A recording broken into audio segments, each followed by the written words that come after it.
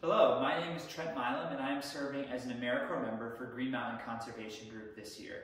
You may have heard of GMCG's Less Plastic Initiative, a program started a few years ago focused around plastic education, plastic research, talking about how we can use less plastics, how plastics affect our environment.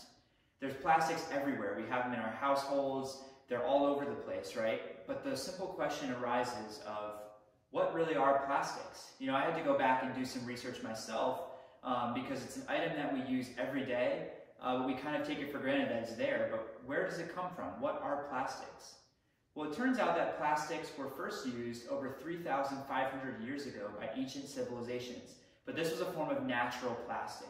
It came from sap from gum trees, and they used it to make rubber balls. Today, the plastics we have are very different. They're synthetically produced. But that's only been occurring for the last 150 years or so. Prior to that, every form of plastic that existed was a natural form of plastic.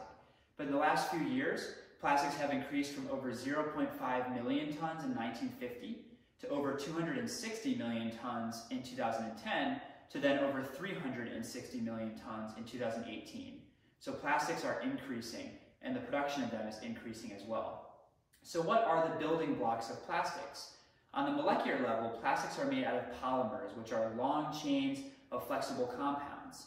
And that's what makes plastics so useful. They're easily bendable, you can easily heat them up and pressurize them to make different materials. Today's plastics are synthetically produced, like I said. And what that means is that they are made from man-made fossil fuel sources, mostly crude oil and natural gas.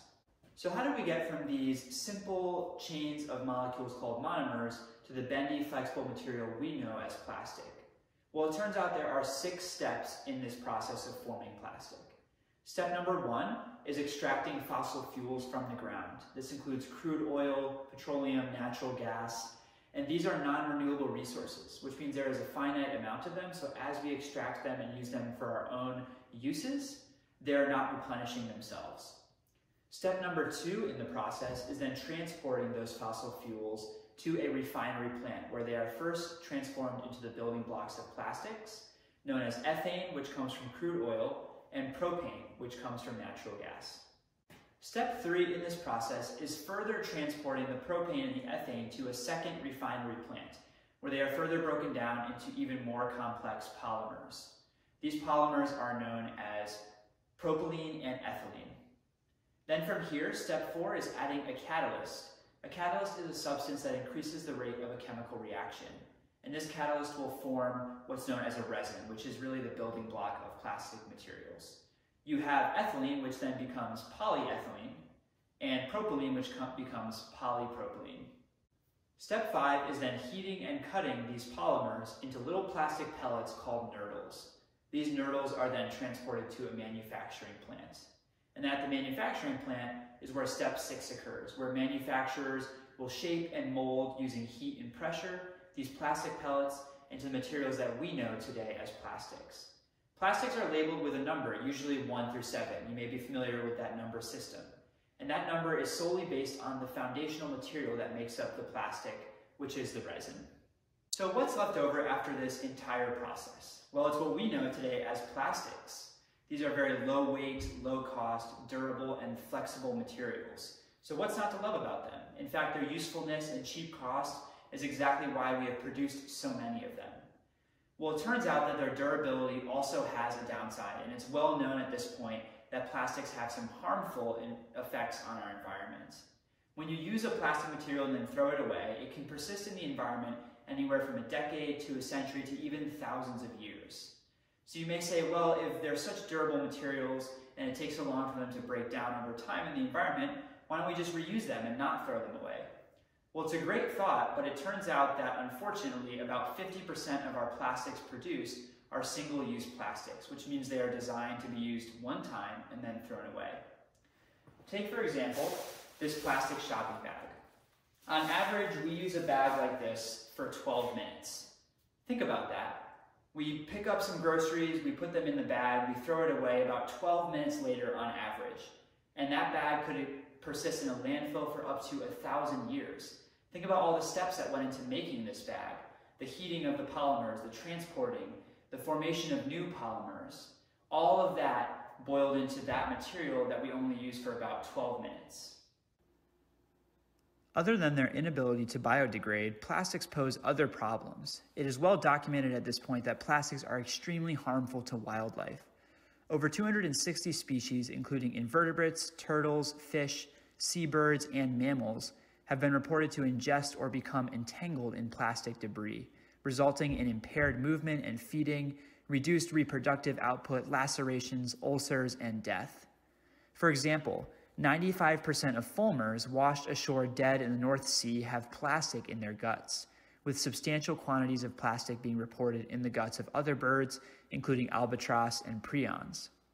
Small filter feeders are also ingesting microplastic fragments, which can potentially pass toxins up through the food chain to other organisms. Microplastics are small plastic particles invisible to the naked eye that exist in all environments due to our plastic use as human beings. Many of us are probably already familiar with the garbage patch that exists in the ocean, a big floating mass of human waste that travels with the global ocean currents. Floating plastic waste has also been known to act as a transportation device for invasive species. Many people wonder what the effects of plastic are on human beings. Scientifically speaking, this is still unknown. However, some studies have shown that the compounds in plastics have altered human hormones in the body. It is for these reasons that the continued plastic production and consumption at the rates that we are producing and consuming plastics has become a really big issue. We often think that when we throw something away, it goes away, right? We don't have to deal with it anymore. But where really is away? I mean, 50% of our plastics, about half of them are single use, which means they're sitting somewhere in a landfill. And landfills can also leach harmful chemicals into the soil, so they pose their own problems as well. How about those plastics that we recycle? In theory, plastics are recyclable, which is great.